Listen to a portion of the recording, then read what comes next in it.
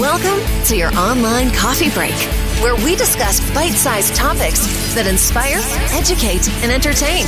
Here's your host, a software innovator, award-winning marketer, and astronomy and space buff, Chuck Fields. Hello, thanks for joining me today for your online coffee break. I'm so thrilled to introduce today's special guest, Cindy Blackman Santana. Cindy is a virtuoso drummer whose artistry spans the realms of jazz and rock. As a band leader and as a musician, Cindy is a sound innovator with a passion for pushing creative boundaries and exploring movement and change. She's about to release her new album, Give the Drummer Some, a 17-song eclectic mixture of old-school funk and radio-friendly rock and pop combined with rock and jazz instrumentals. At Why Hunger, we don't just ask why. We find solutions to hunger that transform, last, and tackle urgent human needs. Nutritious food is a human right, and hunger is solvable. That's why we work with grassroots organizations and social movements across the globe to ensure everyone has access to nutritious food in efforts to end hunger for good. For more information, visit www.whyhunger.org. Online coffee break. Cindy, now, I have to admit, you have this awesome new album, Give the Drummer Some, and I have to admit, whenever I just listen to you play, the way you play the drums is just, to me, it's just mesmerizing, and your music is so awesome, and I want to go back a little bit before we talk about your album, and I understand that you were born in Yellow Springs, Ohio, which I think is really cool, because I actually lived in Dayton for a few years, so I went to Yellow Springs several times. Beautiful, beautiful city. But that's where I understand that you were first introduced to the drums. Can you tell us a little bit more about that?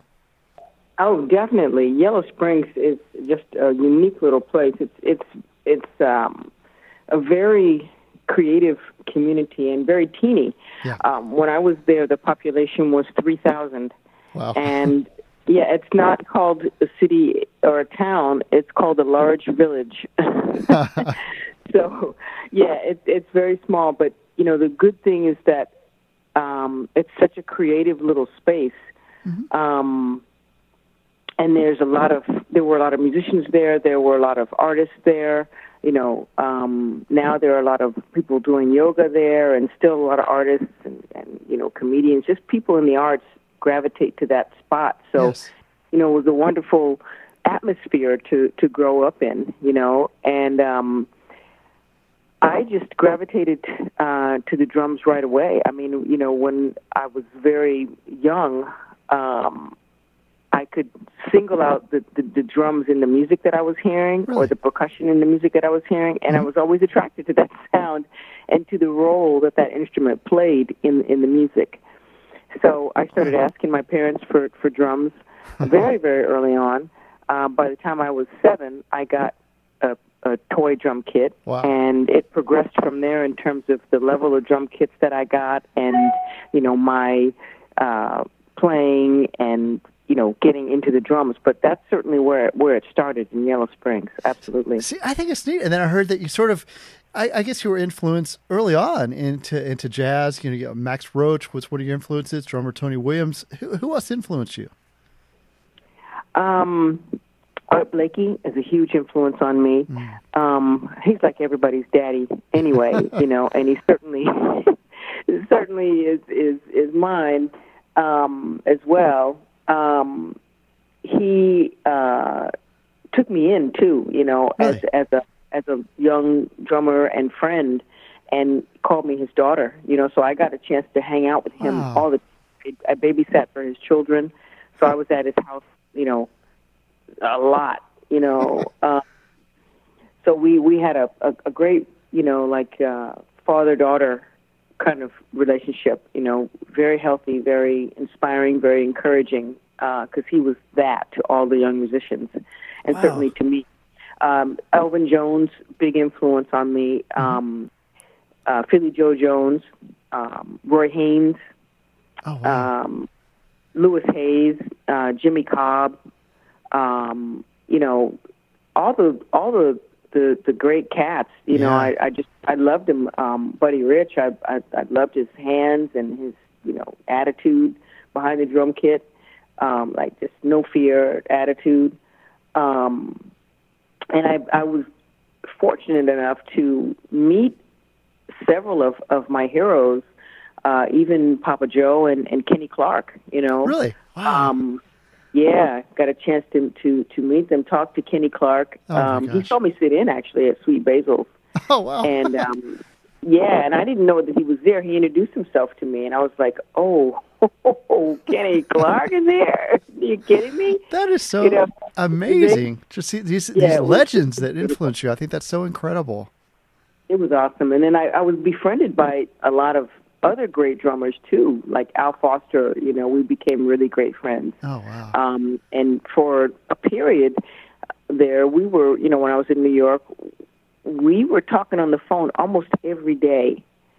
And we talked about 3 individuals, Sonny Rollins, Miles Davis, and Tony Williams. Those were the topics of our conversation every single time we spoke, you know. And then, of course, sometimes we would talk about Art Blakey and different people. But, you know, those 3 people were the main topic of every conversation that we had. So that was amazing. Billy Hart, you know, another cat. Yeah. Of course, the great Louis Hayes, Ed Blackwell, Billy Higgins.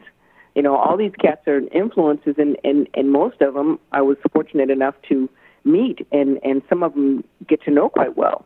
Oh, Cindy, I think that's incredible. And I do want to talk about just all these influences, how, you know, that sort of led to this amazing new album, Give the Drummer Some.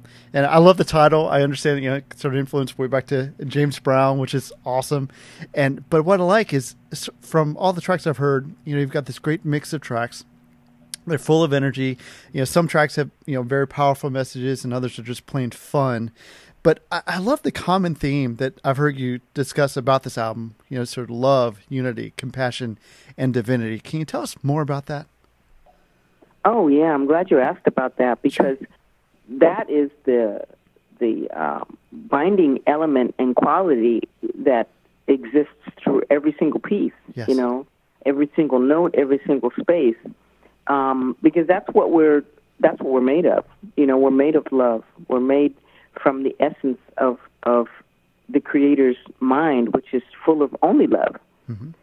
And so that is something that I want to help people remember. We all know it, but we forget it, and then we cloud our memory cells with things that are, you know, made up by our imaginations, you know. Yeah. And the thing is that thoughts are things. You know, you create things through thought. So when we think of crazy, kooky, and negative things, they eventually, if not right away, they turn into physical realities. Right. So just as well as we can turn a negative thought into a reality, we can turn a loving, positive thought into a reality as well. Absolutely. I love that. And I love it. I guess it's sort of, I'm thinking back to one of the first tracks you have on your song. One of the first songs you released was the new cover of the classic John Lennon song, Imagine. But of course, this time you and Carlos, your husband, did an amazing rendition. I was going to ask you, what led you to pick that song to do as a cover? I was in the studio with Narada, who produced 7 of our vocal tracks, and Narada Michael Walden. And he said, you know, because everything that we were doing, they were all the tracks we did were original. And he said, if you were to do a cover, which cover would it be? And that was the first choice. Wow. Because I've always been drawn to that song because of the beautiful message, the simplicity of the melody, and John's delivery of it, and, you know, just the poignancy of the whole vibration of that song. And it's just a timeless bit of energy, you know, of light that John Lennon and Yoko gave to us. And so that's the reason that I wanted to do that song. See, I think it's amazing. I even heard that Yoko, you got a thumbs up from her, so that had to be just amazing to get her sort of approval on that.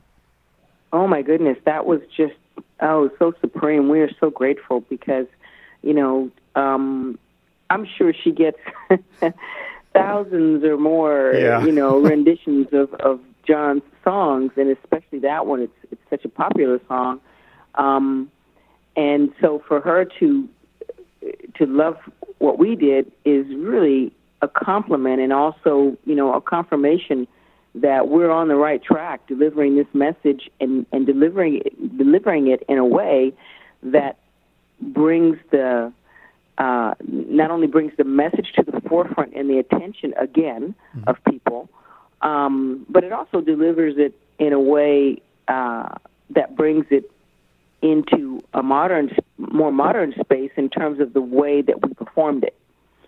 And, I love that she was okay with the originality that we put into that song in terms of, the drum groove and, the phrasing of the vocals and, the things that we added, the incredible guitar solo that Carlos played, oh, it's so good, yeah. The little vamp at the end, and she was okay with all of that, and the ad-libs. And so, it's so much a joy to know that she loves the track, and we love it. So, I couldn't be happier with that. And I love it too. We all love it. It is fantastic. But you've also got some, obviously, that was the only cover. All the rest are originals, and they're fantastic. Couple of I just want to point out, you have this wonderful one. I love the groove of "She's Got It Going On." I think that is just a fantastic song. I love that. And also "Everybody's Dancing."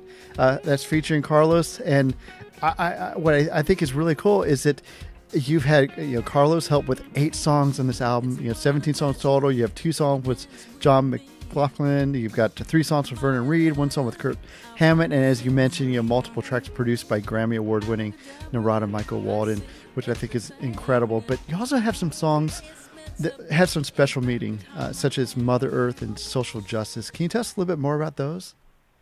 Yes. Thanks for asking about those songs as well. Sure. Because that was another thing, again, and I'll just reiterate, to put messages on this record. Mm-hmm. And Mother Earth is a tribute to this beautiful planet that we live on, and all that she gives us. We suckle from her, and she just asks in return that we love her, and we don't always do that. Yeah. True. So we need to love her. And one thing that we saw in this pandemic lockdown was that she started to regenerate herself. Yeah. Look at the waters of Venice; they became clean. I mean, that's incredible. I've been to Venice dozens of times, and the water is funky. The city is incredible. I love Venice, but the water is just crazy funky. Huh. So to see that water cleaned is just magnificent. It's amazing. Wow. To see cities where you saw animals, the cities that were locked down, and you saw animals walking around, and some animals that people hadn't even seen in a long time. It was just incredible. Where do they come from? Yeah. So she, meaning Mother Earth, regenerates herself, and showed us this. If we let her, she will. Social justice I'm really happy about because it has a really poignant message that we really need to pay attention to, especially now, right. Because there's so much injustice, so much corruption, so much negativity. So there's that, there's the message with this song. But as well, I also love what we did with that musically, because what my goal was to do a song that had a rap on top of it, but that was not a typical backbeat track, and it's not a typical 2-4 backbeat track, but there's a very strong pulse, and, Matt Garrison, Carlos, and myself, we're going for it. We're not, we're not just holding somebody's hand. We're really going for it. So, another thing that I want to share with people is that there are many ways to play things, and you don't have to just typically hold just a backbeat or hold, this beat for people to feel the pulse and be able to move to it and groove to it, and somebody to be able to rap on it. You can juxtapose the participation in that. You can juxtapose that, and pass the ball around to different members of the band.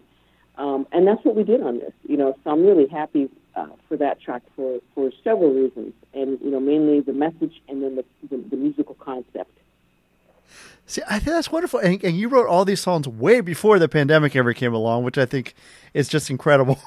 Because, again, very timely, just great messages. And one thing I guess I did want to ask is, you're well known for pushing the envelope for your music. Where did you get that quality from? Was it there at the beginning, or is that something you're kind of developed over time? Because I love that quality. Oh, thank you so much. Sure. It comes from, I think, a drive that I have naturally, but it's really spurred and inspired and pushed and birthed by what I saw in my heroes, what I saw in Art Blakey. And, what I saw in Elvin Jones, what I saw in Miles Davis, what I saw in Tony Williams, what I saw of Charlie Parker. Never saw him live, but obviously what I saw in the drive that he had, Coltrane, the people who I was able to actually see and meet, had this incredible focus, and this incredible drive to push the music. Those are my absolute favorite musicians, the ones that have no fear. Wayne Shorter has no fear in music. Herbie Hancock has no fear in music. Yeah. I love that. They just go for it. And they're very serious musicians. Ron Carter, you never see Ron slouching when he's holding his bass. The moment he picks up his bass, it's game on. Elvin sits down at the kit, and I've seen him hobble to the drum kit with a sprained ankle. When he got to that kit, it was game on. Sprained what?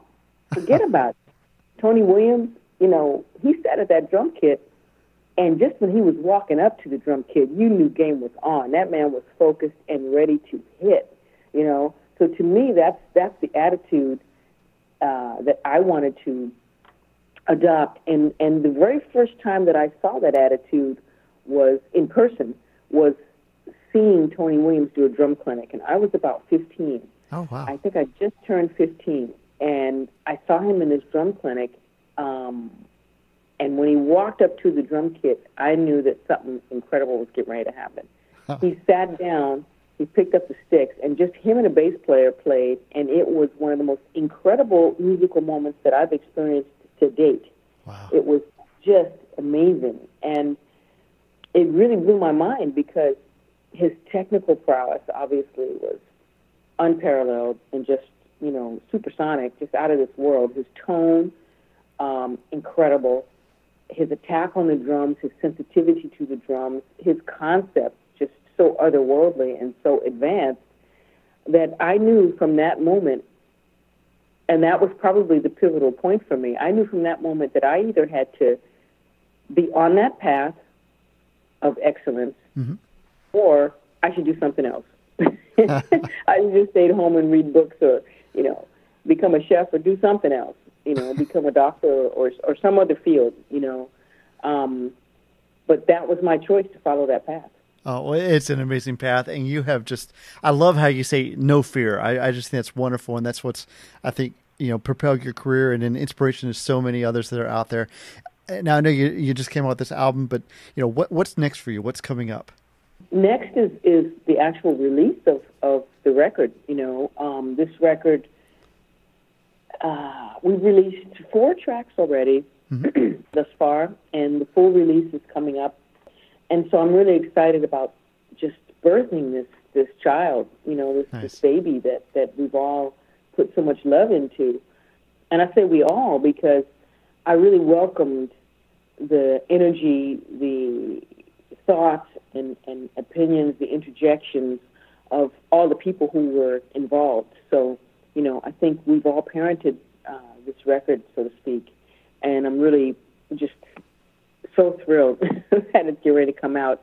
And after that, we are all in the throes of the backlash of this pandemic, whatever it is. Right. But we have to wait this thing out because nobody's touring right now. So as soon as we're able to get back in the throes of that, we will be back on the road and playing. And I'm really looking forward to that. In the meantime, until that happens, I'm constantly writing music and constantly hearing ideas. So I'll be putting together more music for the next project. Oh, that's so exciting to hear. Cindy, again, I want to congratulate you on this awesome new album. And I just want to say, we're just our thoughts are with you and Carlos as we weather through this wonderful little pandemic. But again, I just want to thank you so much for just taking time out of your schedule to join us today. Thank you. We really appreciate it. Oh, thank you. It's my pleasure. Much appreciated. Online coffee break. Wow, I really enjoyed my conversation with Cindy, and I'm loving the album Give the Drummer Some. Again, it's available in full on September 18th, so make sure you get that wherever you get your music. I want to thank Cindy for joining me today. I want to thank you for joining us as well. Again, we'd appreciate it if you'd share this episode with a friend. And if you're watching on YouTube, if you can give us a thumbs up, we'd appreciate that. Or if you're listening, just give us a 5-star rating on your favorite podcast application. We'd certainly appreciate it. At any rate, thanks so much for joining us today. We'll see you next time. God bless.